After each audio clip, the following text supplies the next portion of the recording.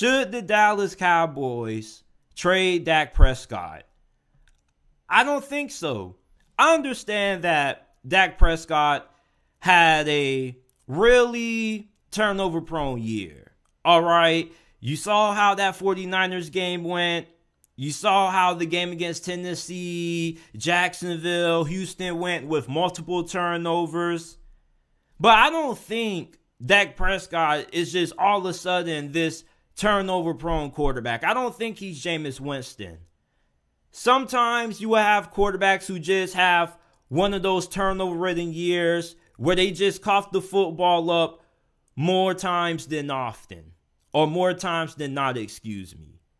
Dak Prescott, I think next season we could see him reverting back to his former self where he doesn't have a lot of mistakes. That has always kind of been the player that we've always thought of when it comes to Dak Prescott. Yeah, he may not be the most physically gifted. He may not have the strongest arm. He may not be crazy athletic, but the dude is consistent and he takes care of the football. That's always what we used to think when we thought of Dak Prescott.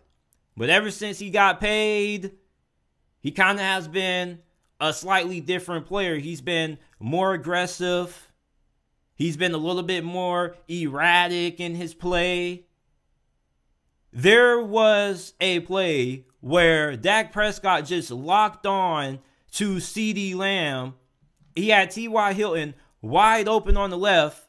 And instead, he just tried to fit it into CeeDee Lamb. The dude got tunnel vision. There was another play late in the game. You saw when Arik Armstead, it looked like Arik Armstead was about to lay him out for the safety and seal the game. He ends up doing a spin move. He breaks out of that. And I'm thinking he's about to make a fantastic play. And he ends up doing nothing. It's just like the dude in certain situations looks lost. He looks like a deer in headlights. I feel if you're Dallas, you can win with Dak Prescott. Dak Prescott, you may not view him as a top 10 quarterback or a top 15 quarterback.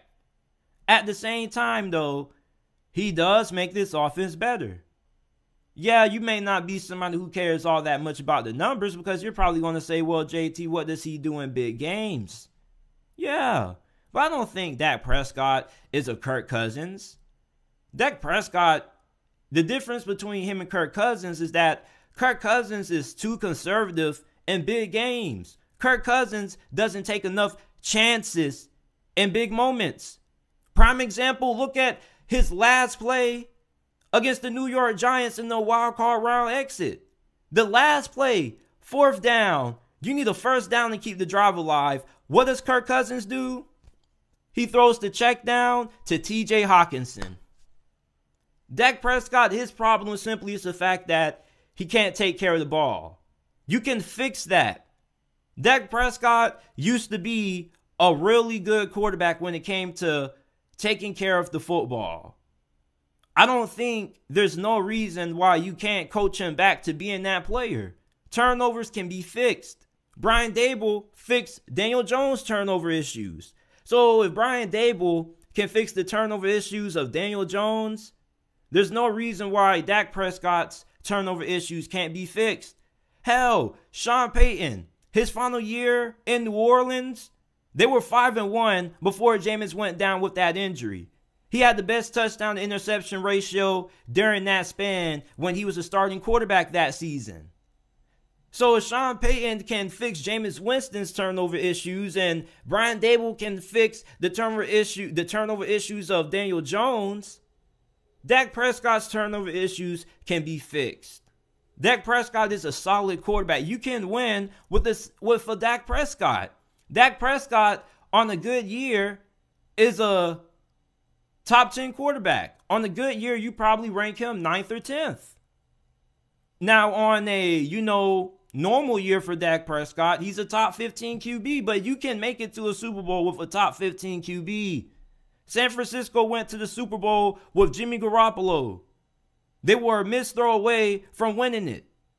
So, people have this narrative that you got to have an elite quarterback to win. Everybody can't have an elite quarterback. That's just how it goes. I don't think Dak Prescott was overpaid. I think that Dak Prescott got paid the right contract for the current state of the quarterback market. He's not making Mahomes like money. He's not going to be making Joe Burrow kind of money. Those are the elite quarterbacks. And elite quarterbacks, they don't grow on trees. Now, you can make the argument for trading Dak Prescott and say, well, JT, this is America's team. We should have the best of the best. We shouldn't be okay with good. We need great. And if you want to use that argument for why you should trade Dak Prescott, okay. But my question is, who are you going to replace him with? Where are you going to find the cap space to replace Dak Prescott? Are you going to go after Lamar? Are you going to have the money to pay Lamar? Are you going to have the money to go after a top-level quarterback? Are you going to be able to draft a top-level quarterback? Like, who are you going to replace Dak Prescott with that's out there that could potentially be an upgrade? You see the problem? Who out there right now is an upgrade from Dak Prescott? You may say Aaron Rodgers, but he isn't officially on the trade block. You damn sure ain't going to say Derek Carr or Jimmy Garoppolo. Your only option is going to be Lamar. If he's up for trade, then Baltimore and him can't come to terms on a new contract. So who out there right now could Dallas realistically get that would be an upgrade from Dak Prescott? So right now, if you're Dallas, even if you wanted to move on from Dak Prescott, there's no better options out there right now that you have the compensation to give up in exchange for an Aaron Rodgers. You could get a Derek Carr, but that's a lateral move. You're not getting better going from Dak Prescott to Derek Carr or Dak Prescott to Jimmy Garoppolo. So if Dak Prescott ends up getting traded, who would be his replacement? Exactly. There's nobody out there who would be a perfect upgrade over Dak Prescott. I promise you, it's a lot harder to find a Dak Prescott than it is to find a Kirk Cousins. Kirk Cousins and Dak Prescott, I understand why people compare them because you have the same narratives about them in big games. But the thing with Dak Prescott and Kirk Cousins is that Dak Prescott actually will push the football down the field. And Dak Prescott, I think, is probably a little bit better late in games than Kirk Cousins in certain instances. Dak Prescott, he isn't completely awash in big primetime games.